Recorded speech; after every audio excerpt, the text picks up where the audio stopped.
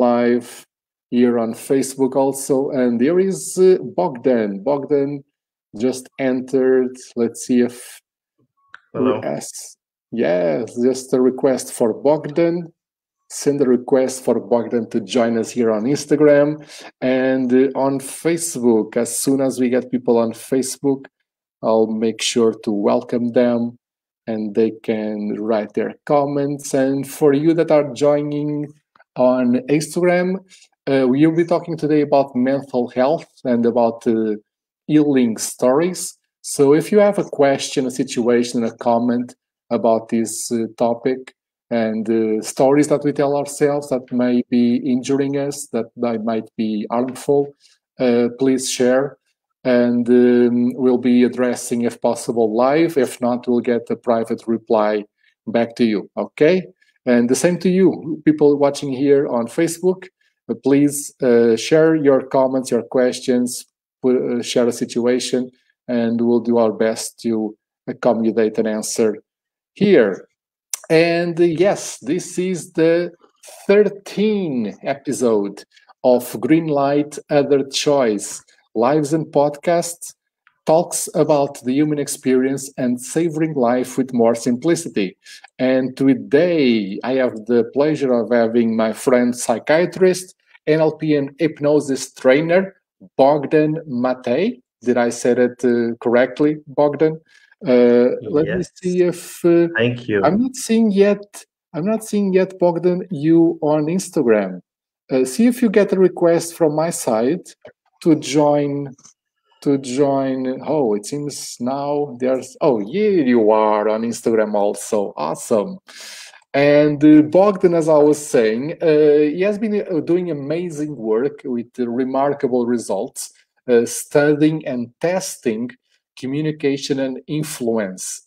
And he has been balancing conscious and unconscious work, integrating them for you to get increasingly flexible and effective behavior that will, of course, help you to experience life in those different situations, in those different moments, especially when things are a little bit different, at least, from what you would expect or from what you will desire.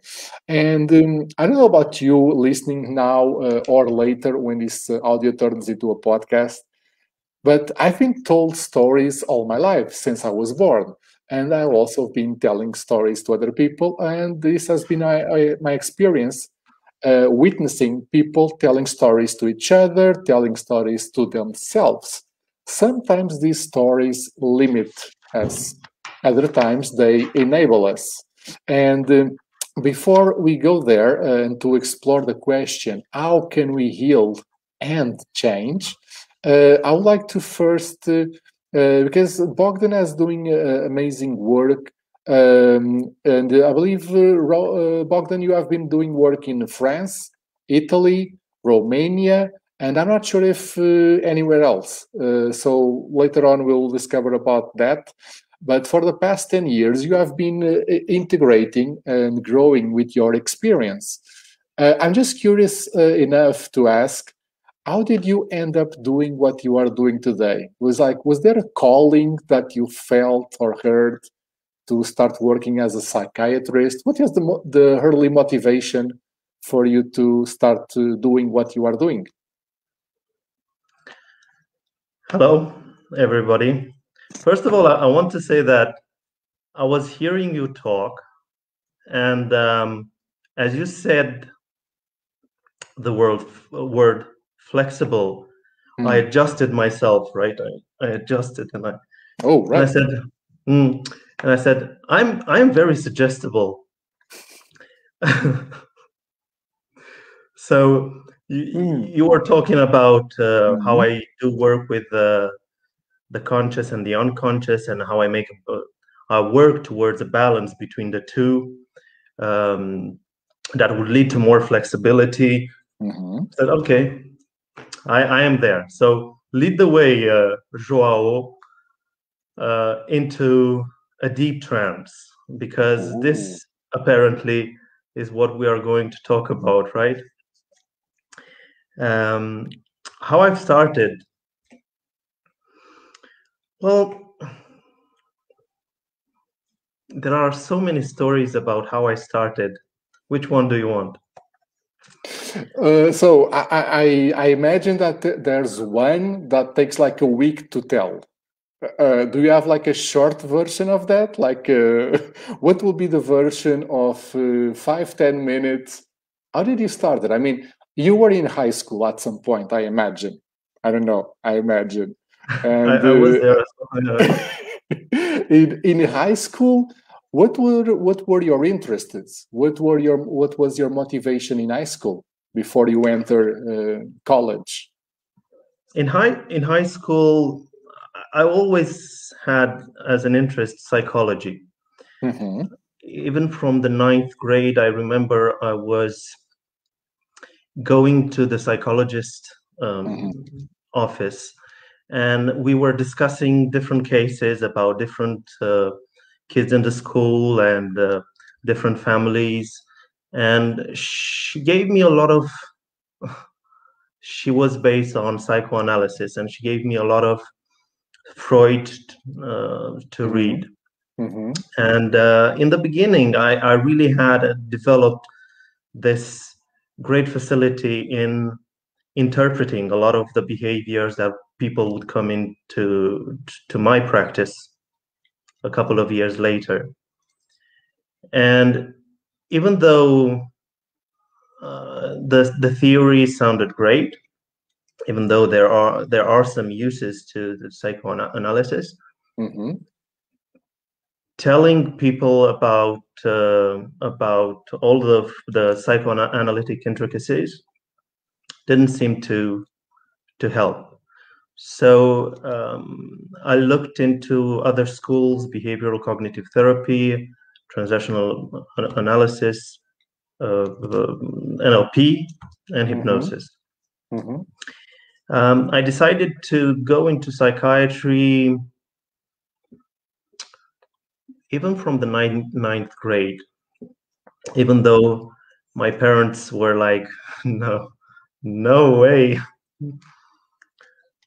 Your parents And were telling you a story to not go down that road. yeah. And I could understand their stories. I could understand their fears about losing my mind. And Mm. also, I enjoy a challenge. I enjoy Mm-hmm. walking in a world and looking at all those impossible patients that are there for 10 to 20 to 30 years. Mm-hmm. I'm not saying that I solved all the cases that I encountered, Of course. but I'm working from a sense of curiosity. I want to know what is possible, Mm. not from others' opinions, but because Mm-hmm. I look into it. Mm-hmm. I apply certain techniques, or I'm being present in such a way that is honest, true to who I am. And at that moment, if it works, it works. If it doesn't, I do something else.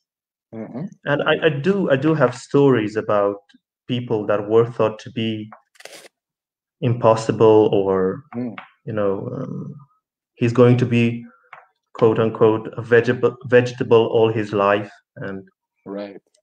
I was looking in the bed, and with my calibration skills, I would see no vegetable, but I would Okay. see a person that would be touched very deeply by the Mm-hmm. words that doctor would use, right? Mm-hmm. And at that moment, I would say to myself, not to the teacher, who the fuck made you God, right? Can we swear on your podcast? Or it's too late right now? It's too late, but after we did, I So, guess he can. I guess he can. But so we understand the feeling, right? It's that moment mm, when someone believes that knows the story not yet written about another person. mm, yeah. I I work from an assumption Mm-hmm. that the story I'm encountering in psychiatry Mm-hmm. are unfinished stories that are looping over and over, focusing on the same kind of things, Okay. right? That get them and keep them stuck. Mm. And at that moment, my curiosity is leading me into finding out more about how they do that. How is it possible to Mm-hmm. stay like this? Like, and I'm asking this because I'm bored easily, right? My mind needs stimulation, right? Like Right. Sherlock. And I asked them, how do you wake up in the morning and go back into the same thinking pattern, into the Mm-hmm. same behaviors, into the same decisions? Mm-hmm. And it's an interesting thing when I'm asking this question, because what happens is they have a set frame about what a psychiatrist can do and will do during the meeting. And they will project that to every psychiatrist that comes their way. So I'm supposed to ask about their treatment, if that is going well, about certain symptoms that they had in the past, and that's about it. I adjust the treatment. Right. Well, my approach is that I want, as I said, to dive into that story that they hold true for themselves, and also into finding a way together on expanding that story. Mm. Sometimes I do it subtly, covertly, Mm-hmm. and sometimes they want to be active participants in that process. So they ask me, I want to know what you're doing. And Oh, okay. they want insight. Now Mm. there's a famous quote about insight and behavior, told by Milton Erickson, the great Mm-hmm. psychiatrist, hypnotherapist. Said insight would lead to change, um, not as often as changing the behavior will do, right? So Mm-hmm. shifting the behavior will lead to that insight more readily than the insight itself. Mm. And I understand their need to know about, to be educated, and I love that, Mm-hmm. because when they have that mindset, Mm-hmm. it's easy, it's comfortable, and it's a pleasure working like this. Mm. There are some in psychiatry, right? There are also cases where people don't want to be there, but they are forced by law because their destructive behavior Mm-hmm. would have negative consequences for them and for the others. And at this moment, they are coerced in being there. Mm-hmm. Now the job is more difficult, because the first thing that needs to happen for anything else to continue is rapport. Is that person to know that I have their best interest in mind, and that we can work together. Mm-hmm. And it implies a lot of other things. Their awareness into what happened, into their behavior, into their decision making, into the choices that they are making, that are leading them towards the same results. So yeah, it is more difficult. I wouldn't say difficult, more challenging. Right. I like that it is. So just today, I had a patient who was terrified in coming to see me because she changed how many psychiatrists, and every psychiatrist would ask her to go into her history and to her past and retell the story so that the psychiatrist would have an understanding of why she's there.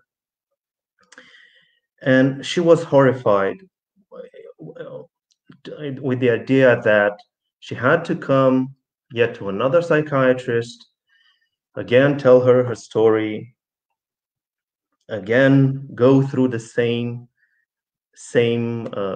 ordeals that she went through in the past.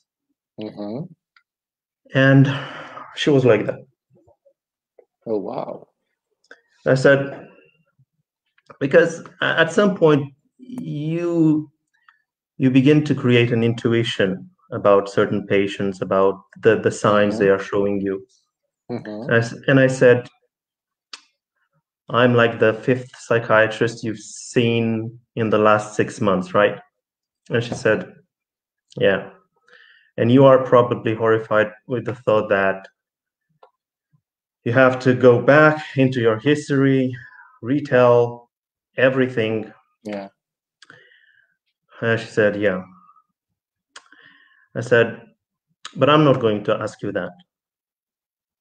And she looked at me and said, no. I said, no, I'm not. Because I believe something.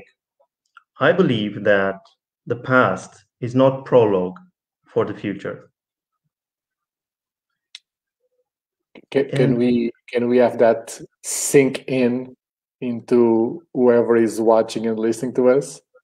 Because let me just jump in just for many people that I know live their lives with that story, with that belief that the past is the prologue for the future. And that's amazing, you saying that. And what happened next? And I said, I'm going to ask you, what are you expecting from this collaboration? What are you expecting from this hospitalization? So that when you get out of the hospital, you know that the 5 days, 7 days, 10 days, however many days we decide for you to stay, were worth it. And you learned what you needed to learn to move further in your life. And again, that expectation that the psychiatrist will ask certain types of questions, and that expectation that, he's going to ask me about the past, about my family, wasn't met. It interrupts a pattern, right? And I saw her breathing, and I said, okay, breathe with me. And we did some exercise in breathing. And because I've read your file, right? I know why you are here. And I explained what was happening and why she was there. And basically, I shared my knowledge into her history. Not the history that she didn't want to talk about, but the diagnosis that my colleagues put. And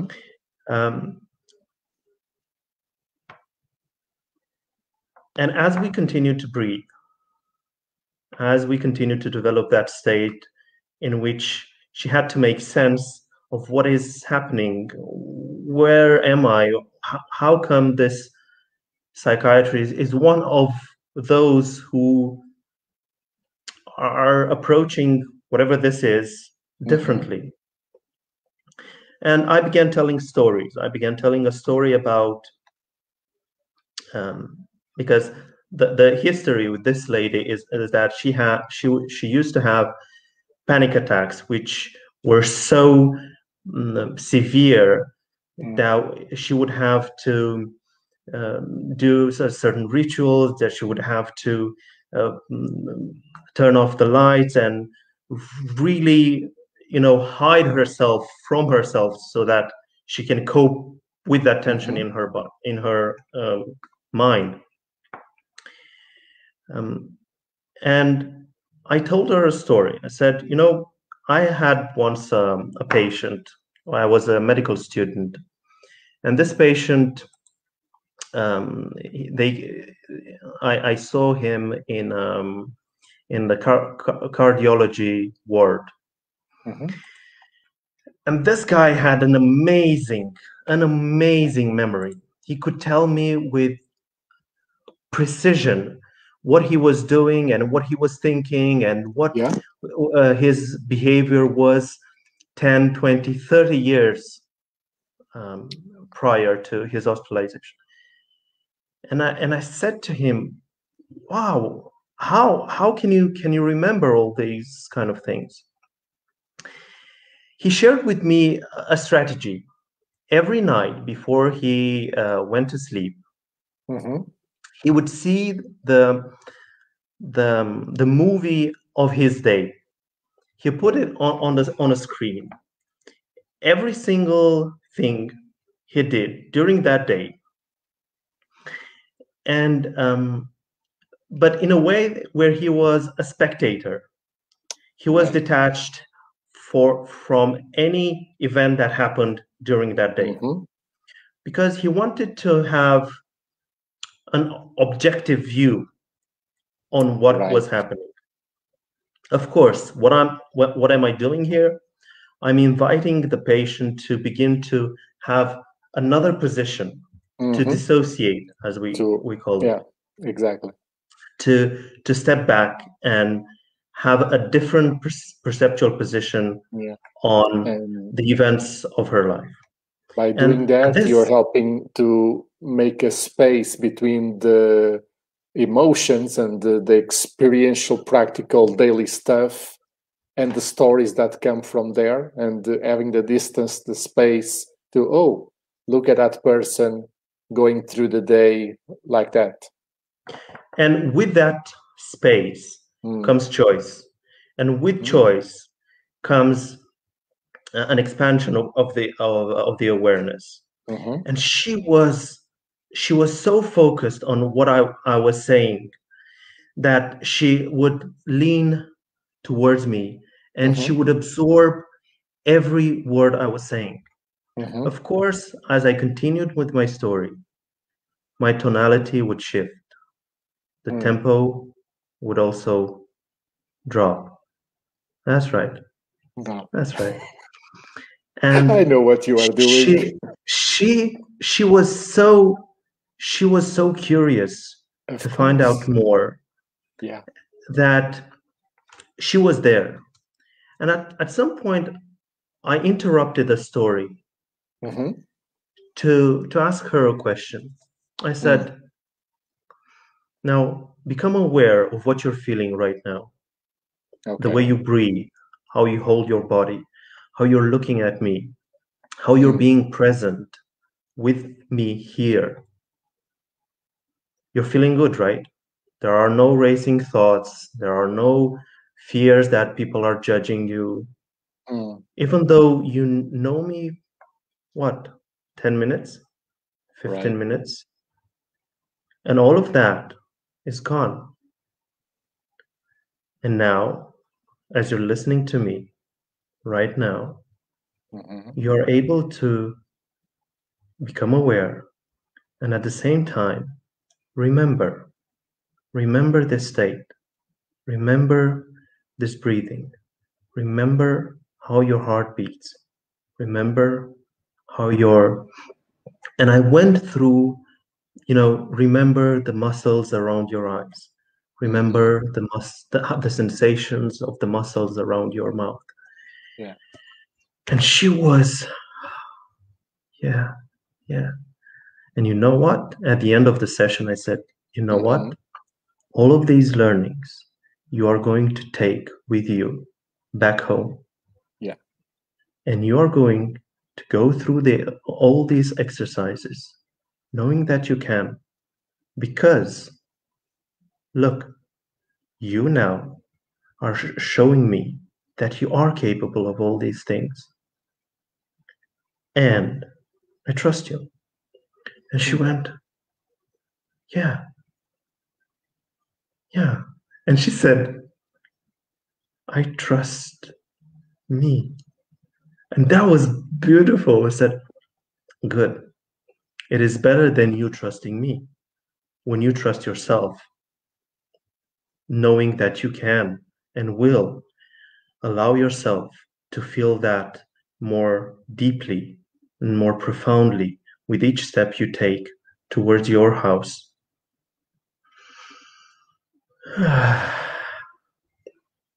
And she looked at me and said, okay, I accept.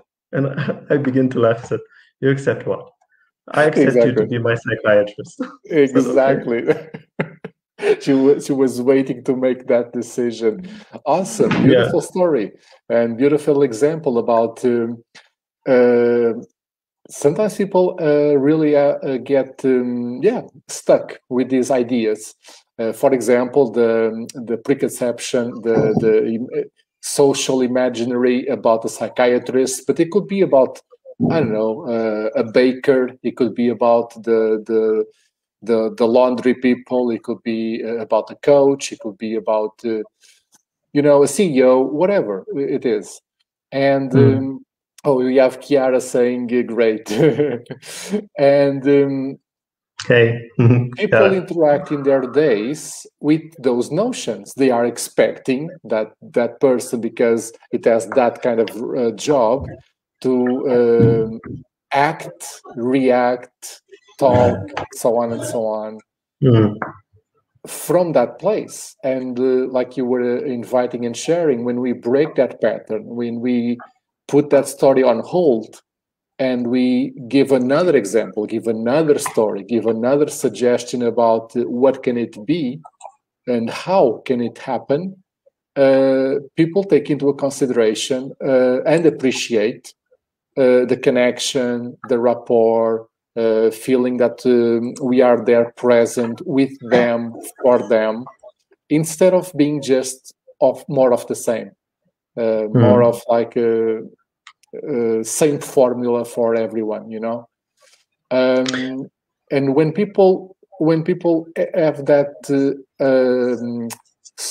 different story being shared with them, they find other ways to cope. They find other ways to think about, or to have a perspective about what's happening.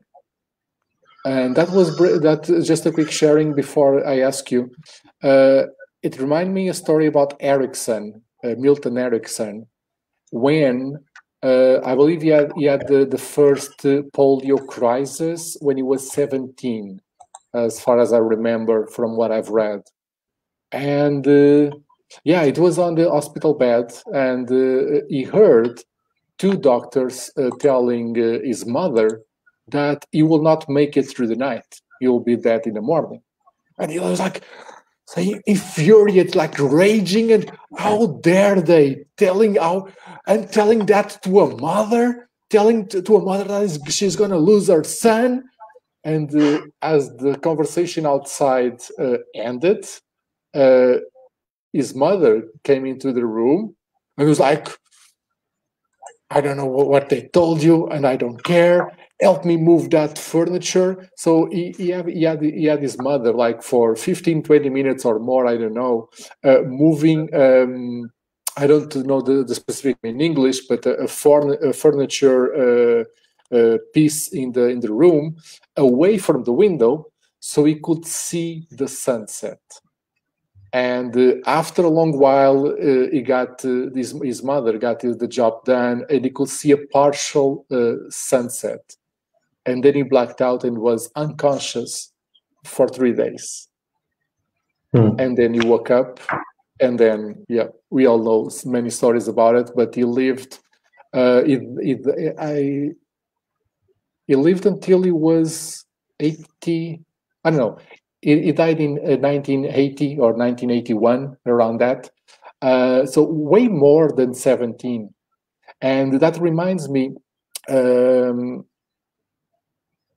he had a strong inner notion and practice about taking care of himself and setting a filter from whatever he hears, whatever comes from the outside that might be harmful or might prejudice or might put into cause his health and well-being. He had that from an early age. And with that story that you told about that woman, what is your experience? How do you feel about people creating filters for stories and for the experience with the world? I have a mentor, Dr. Joseph Reggio, who has a great expression that says, holding the space for someone until they can hold it for themselves. And this moment, so holding the space for someone until they can hold that space for themselves. At this moment, your decision-making processes, your perceptions are based on possibility, right? On the desired state. You are holding for them what they come into you for, right?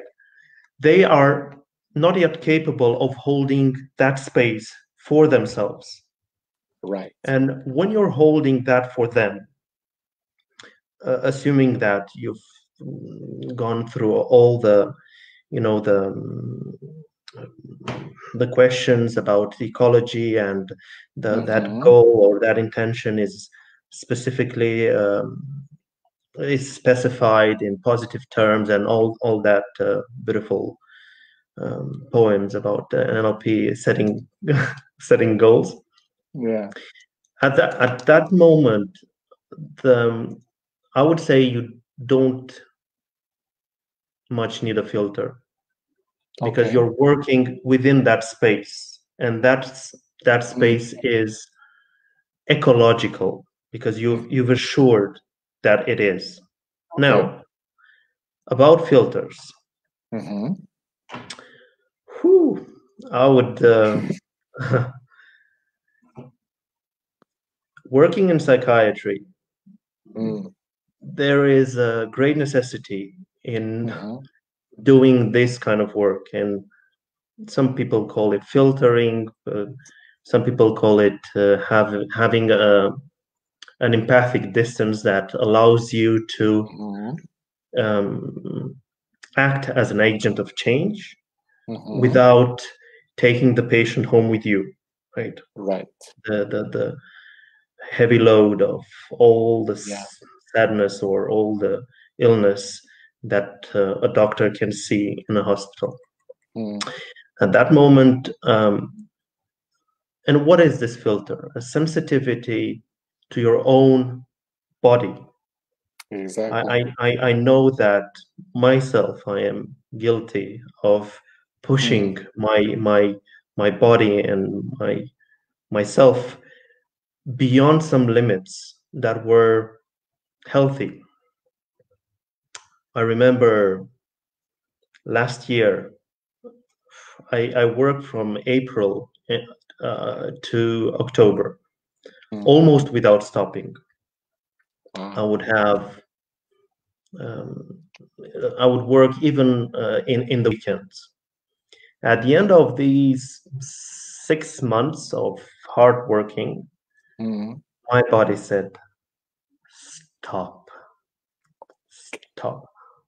And the way it told me to stop is that I got COVID. But very nasty COVID. Oh. And I stopped the activity. Of course, I went into hiding, into isolation. Yeah. And it wasn't too late. It's never too late to listen to your unconscious mind. But at that moment, I really listened to it.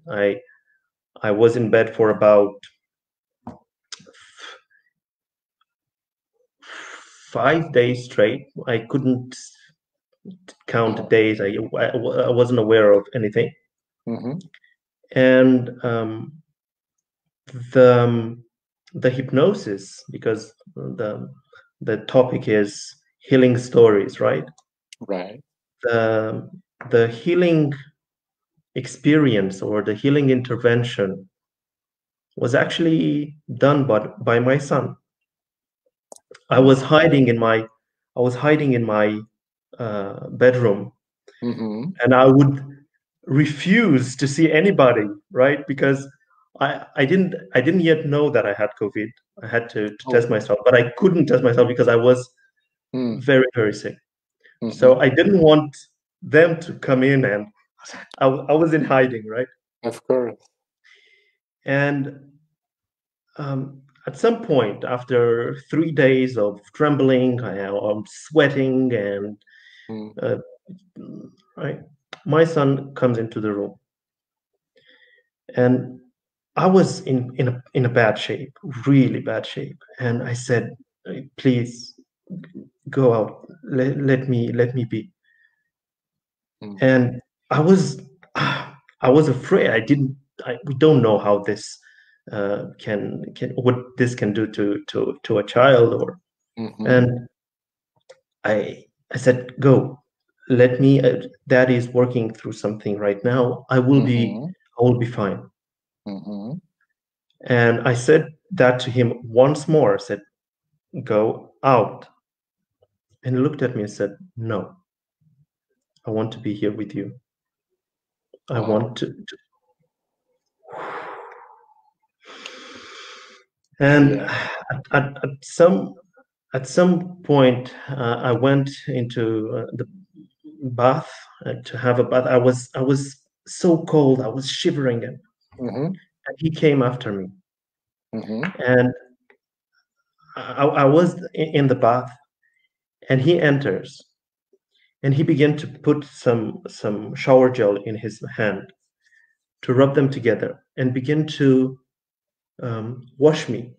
Right at that moment, everything stopped. I could feel his hands on my back, his encouragement.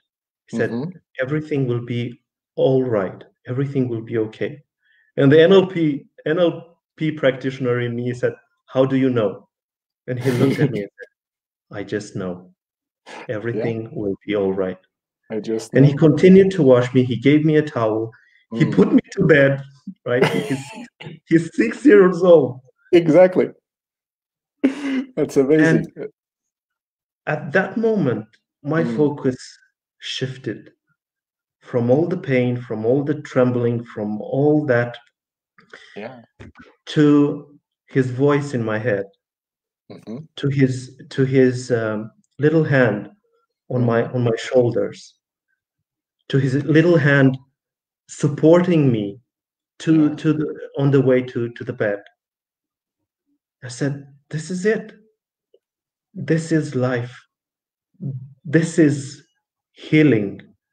At that moment, of course, I was still sick, but my focus was heading into a different direction. My focus shifted at that moment. I said, "Wow, I want to keep this." And I said to myself at that moment, "Remember that, Bogdan. Keep that with you, deeper and deeper." And the next morning, I promised you I felt fine. And I had to tell him, "You know what? You were right. Everything will be okay. Yeah.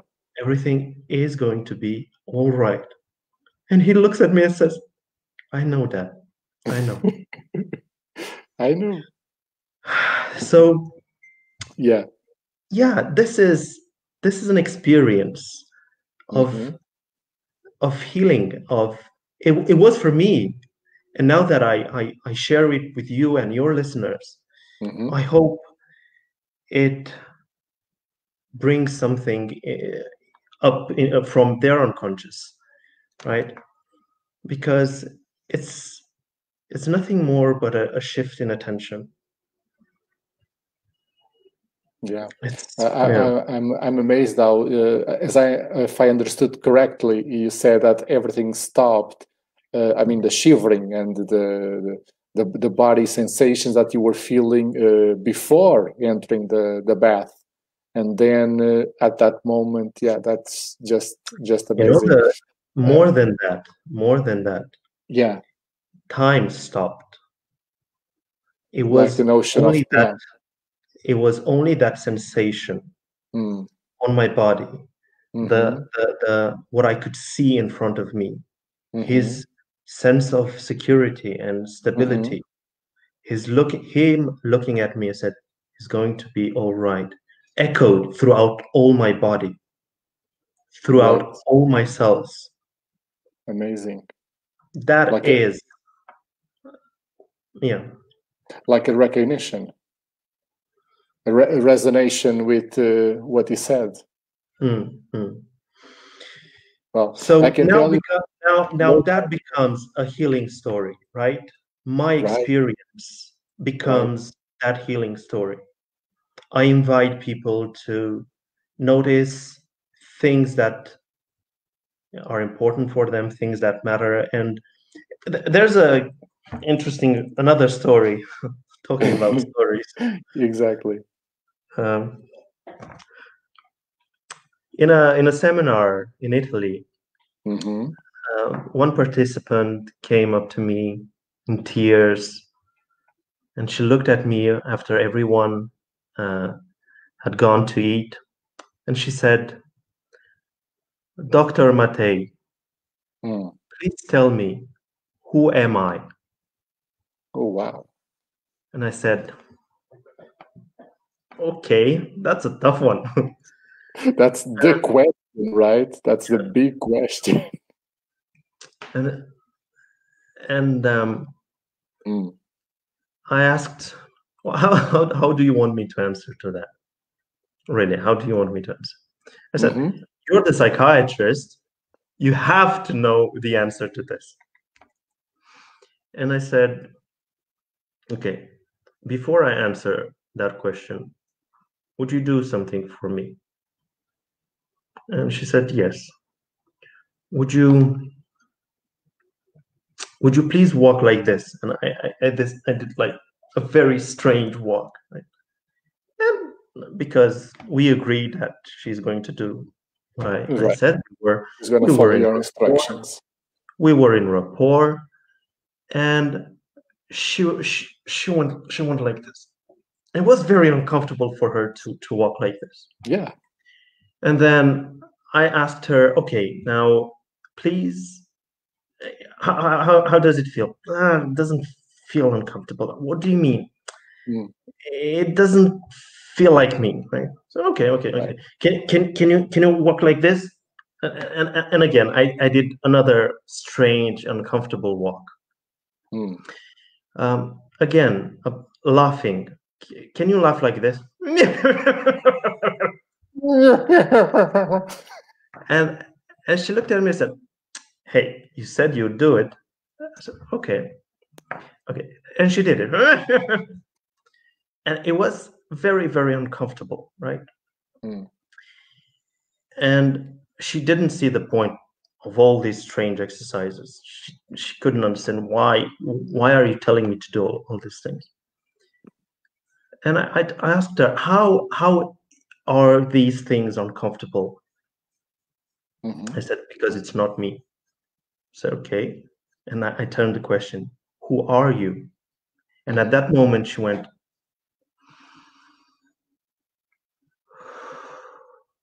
Ah, "That's nice. right. That's right. You don't need my labels. You don't need my interpretation, judgment, or evaluations. What you did right there is, Mm-hmm. now, again, how will you remember that now and forevermore?" And she went like, wow. Like when you're looking at that person you love, do you imagine that the way you look at them and what you see and how you feel your body and how you love them is unique only to you? It's Now, what am I doing? I'm calling or shifting her attention towards those things that she can do in her behavior. Those She movements, can those sensations. That's right. That's right. And did she came up? Did she said anything afterwards? More than I don't know. She could have like the secret of the universe, or she could have an epiphany. I don't know, but that's amazing. That and people that I know also forget that they forget to breathe and connect with themselves in that exact same way. Just the other day, I was helping a woman like 50 somethings because she was having high anxiety attacks just or only while driving. So in the specific spots she will be driving, and of course now she's already at a place that she knows that she will pass that spot. So she starts to anticipate the anxiety attack. And what has been happening, or what was happening, is that the mix of unconscious, conscious decision is to stop the car and pull over in a safe way. And then she resumes driving, and after a mile or so, she will pull and stop again. And then on the next session, the next conversation, we were chatting, and she said a little bit about her week and her daily routines, and she will like be jumping from one task to another, and she will be complaining that people will be calling on their mobile at times that it would not be supposed that they will call, like they will call at 10 p.m. or something like that. And she was showing a little bit people should not be doing this, and I should be not I should not take the call, but then I answer the call, and then even my son this or that person that, like, oh, interesting. So tell me more about how you use your time and when you find time for yourself, for example. Oh, I usually don't. Just recently, when this lockdown started, that I had like 20 minutes at night at most for a little bit of reading. But then I'm so tired that I go to sleep. Yeah, sure, of course. Yeah. And just to myself for a while, I was like, how interesting is this message, if you want to see it as a message, that the body is showing to her about the need to stop, the need to pull over, have a stop, have a rest, and then you can continue. But I can only speculate that it was like a emergency kind of thing to come up with as an anxiety attack, but just a speculation. But it was interesting enough to see to know a little bit more about the context and about the ways that the body was getting creative in getting her attention and finding a way for her to stop.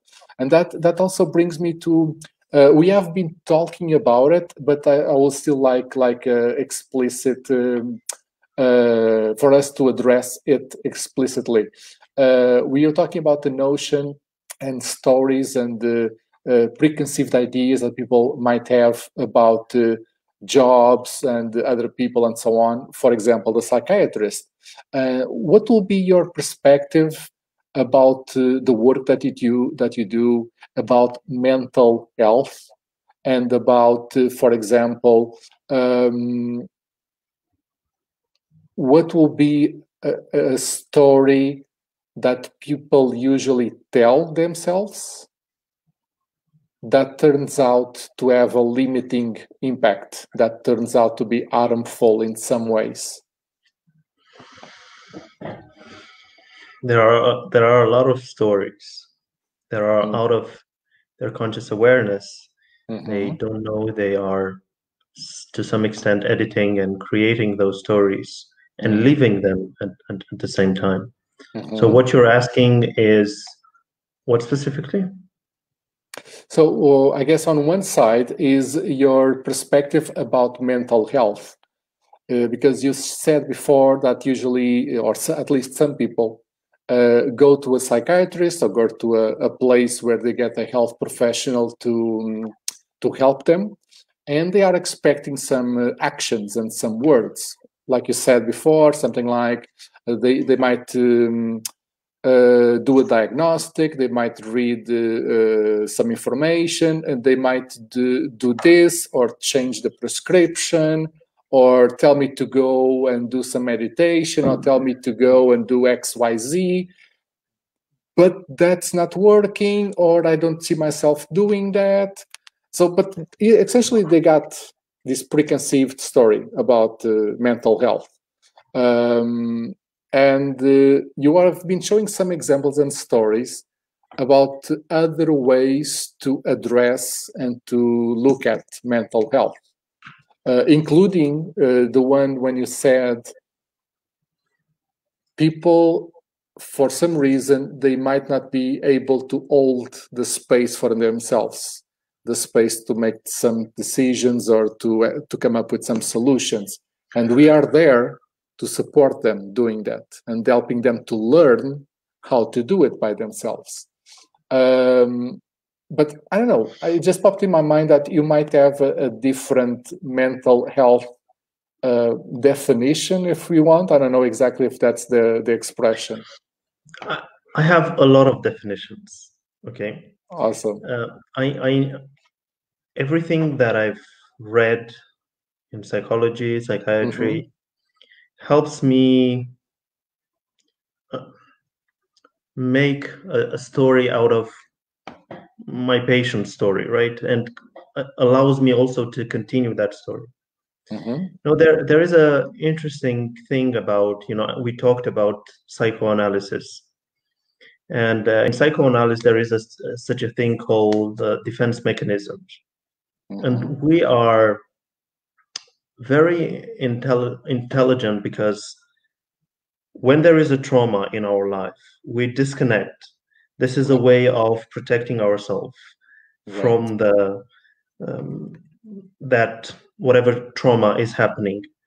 And the extent to which we disconnect, right, is, how can I say this? The extent of the pathology that you come into the psychiatric unit. At that moment, you did the best thing you could do for you to detach, disconnect, run away from, prevent the deepening of that pain. Exactly. Some people disconnect and become aloof, but socially functioning. And some become so disconnected that they are no longer able to function. And the distance that they put between themselves and consensual reality is so big that they are out of touch, as the metaphor goes, with reality. Now, this is a story. This is an interpretation of psychological mechanisms. We can take that story and run with it. And to the extent it is useful, you can build all sorts of strategies to work with your patients. Yeah. My view on mental health is psychoeducational. Those patients would have needed at those moments choice, options to deal with that trauma, and they didn't have one. Yeah. Enter the agent of change.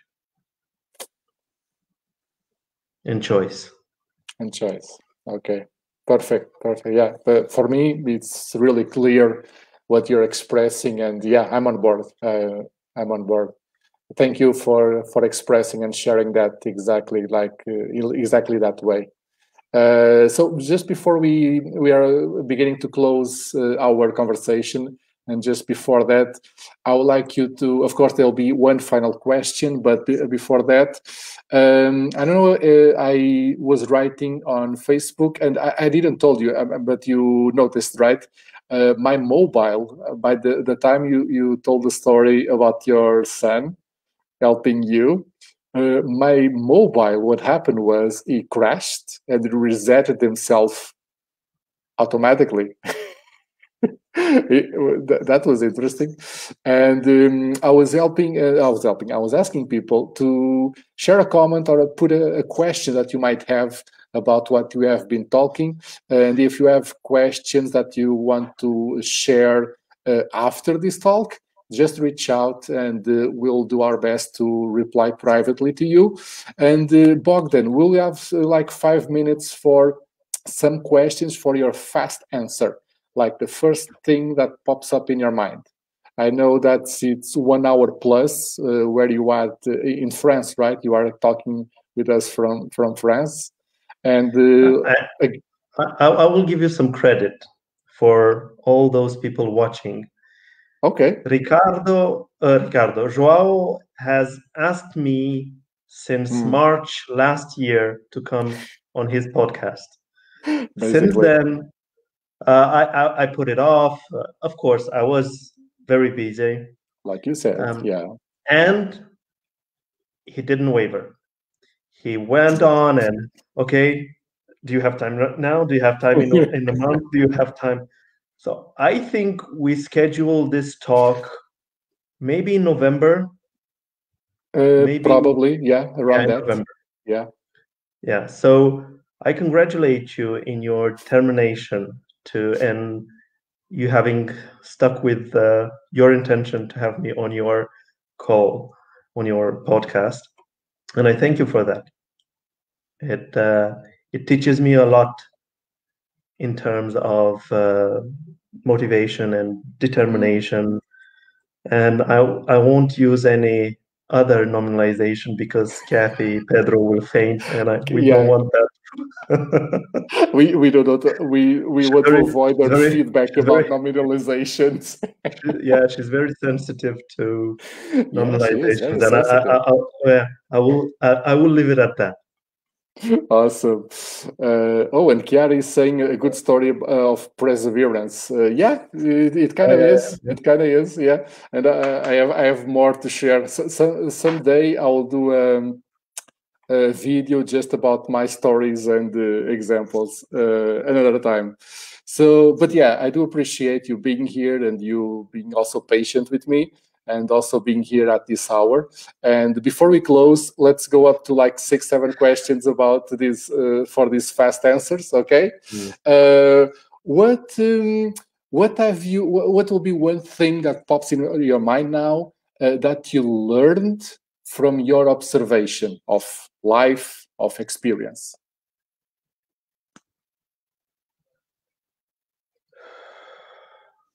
Being present. And you know, I was very fixed in this idea of knowing, of showing that I know, that I have the intellectual baggage to, and I'm learning to be more humble. I'm not succeeding. I'm not saying that I'm succeeding, but at least I have a direction. Awesome. No longer identifying with my intellect and begin living a bit. Okay, awesome. Thank you for sharing that. Just a brief, I'm not sure if it was March or November. You said something that is still with me and will continue to be with me from many years to come. You said something like, years ago, I would say something like, from my wisdom, what I believe is XYZ. But now I'm more humble, and I would say, Well, from what I've been witnessing in my experience, it seems that it could be X or Y or Z, and it for me it makes total sense. We can have a huge amount of knowledge, huge amount of information, and being present, like you just said, it could be really precious. And also, I've come to the conclusion that in the past, I would love hearing myself talk. It would be my favorite hobby. Okay. Now, I love hearing other people talk because I know my stories. I know what I know. I don't Okay. know what you know, and I would love to find out. Yeah. Yeah, I resonate with that. I love to hear people's stories and how was it for them and how are they doing and how did they manage to do X, Y. Yeah, I really love that. So another one. Have you ever, and if yes, when you stopped seeing yourself as a child?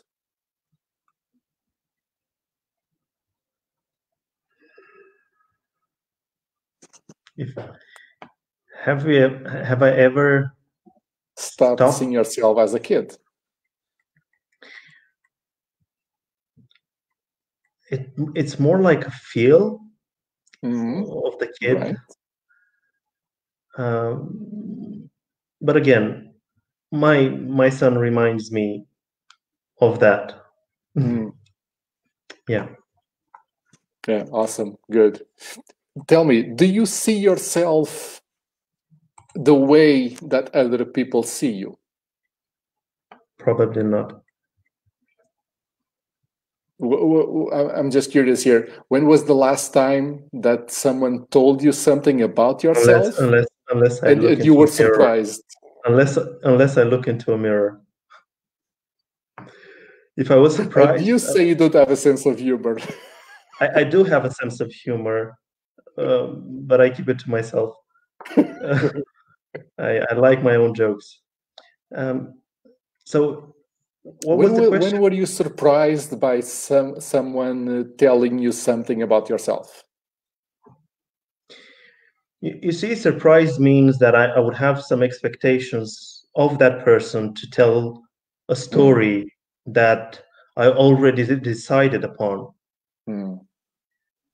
And I cannot say that I am surprised, but I enjoy hearing different views and different perspective on me and my behavior. More on my behavior, on me. Okay. I'll be the judge of that. Sure. Fair enough. Says he humbly. Fair enough. And if let's put it in hot quotes, superpower. If you have a superpower, what will be the superpower that you would like to distribute to every person that you meet? Kindness. Kindness. Oh. And awareness. Wow. And love. Yeah, I will stop with the normalizations, but these are my favorite ones. Exactly. But it's, for me at least, it's interesting enough that kindness is the one that most immediately I see an action for it. An action of being kind with someone is one of the most that I can come up with examples of that nominalization.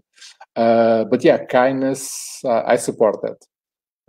I will help you to distribute that superpower around the world. And just one more, and then a final question. When you look in a mirror, since you just mentioned looking yourself in a mirror, what do you see in your eyes?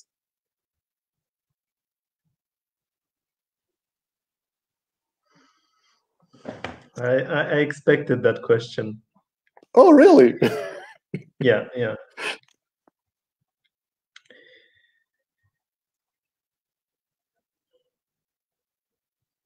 Without sounding pretentious, I have a good feeling when I look into my eyes. I think kindness starts with me, for me, and then to all the others. if I know how to be kind with myself, within myself, it would be easy peasy to do it with others. So to answer your first question, the question we started this podcast, what got me into psychiatry, I couldn't understand the lack of kindness and the lack of love that, you know, it would appear strange for me when I would hear people saying that they hated themselves and that they have all this anger, and they wouldn't even look at themselves in the mirror, right? Yeah. And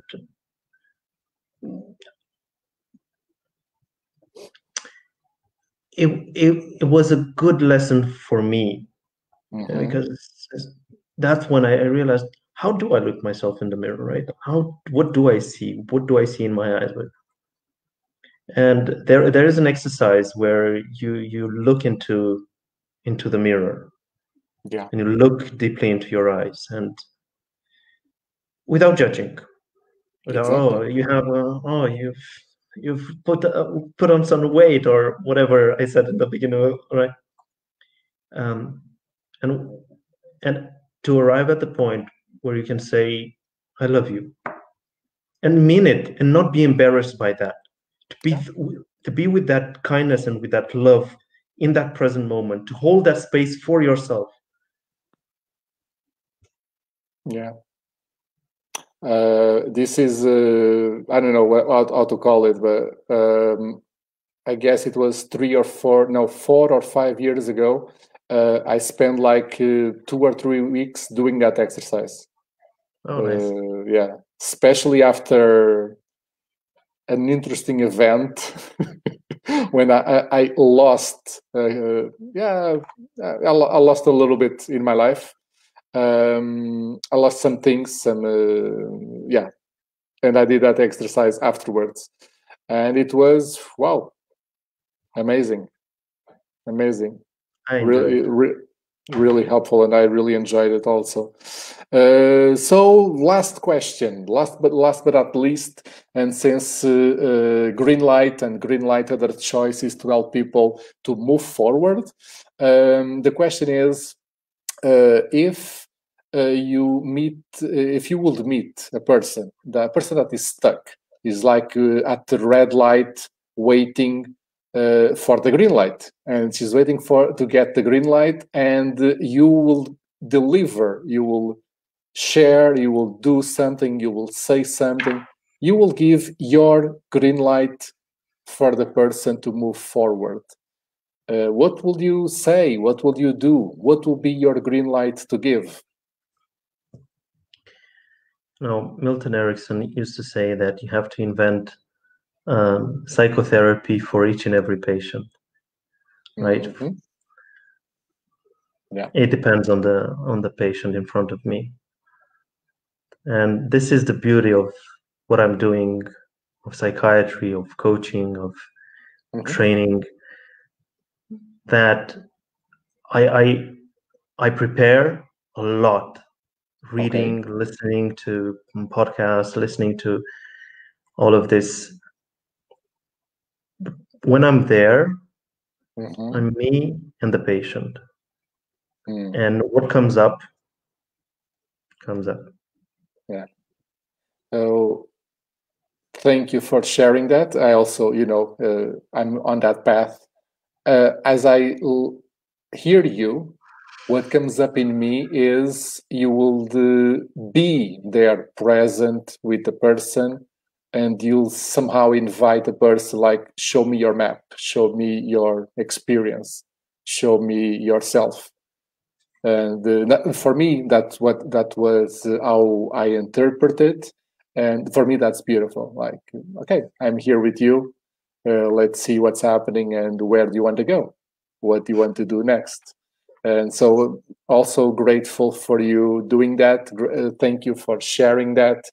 And before you go, do you have any last comment, a word, something that you want to share with our audience? keep on persevering. Keep that determination at that high level, Joao. And thank you again for your invitation. Thank you very much. And just for you that join now on Facebook and on Instagram, we'll be closing our conversation here, but you can just go back to IGTV at greenlight.joão.pombeiro, and you can look for this episode, the 13th episode of Greenlight Other Choice. And Bogdan, where can people find you? Where can people connect with you, online or offline? I don't know, how do you want to share it? I'm on Facebook, LinkedIn. Now I'm on Instagram. Now you're also on Instagram. Yeah. Now because of Kathy, I said, you have to, because of her. Because of her, you joined Instagram. How interesting is that? But yeah, so connect with Bogdan Matei. That would be just like you are seeing now here on Facebook and Instagram. Bogdan Matei on LinkedIn, Facebook, Instagram, and you also have a website, Bogdan, that you want to share. Yeah, I think I have one. You think you have a website? I just love when we are connecting like that. And Chiara is saying thank you, João Ricardo Pombeiro and Bogdan Matei. Thank you, Chiara, for being with us up until this hour, and looking forward to connect with you again. And for you at home and for you listening to this podcast later, thank you very much for following. You can find me at coachjoaopombeiro.com or greenlight.joao.pombeiro, and Bogdan Matei at LinkedIn, at Facebook and Instagram, and at the website that Bogdan believes he has. drbogdanmatei.com. Okay, awesome. It's apparently real, the website. So you go there now and check. Apparently it's real. Go there now and check more of Bogdan's work and follow us, of course, if it's interesting and useful for you. And Greenlight Other Choice will be back next week, that time in Portuguese. In English, we'll be back in 2 weeks' time. Looking forward to connect with you again. Bye-bye for now.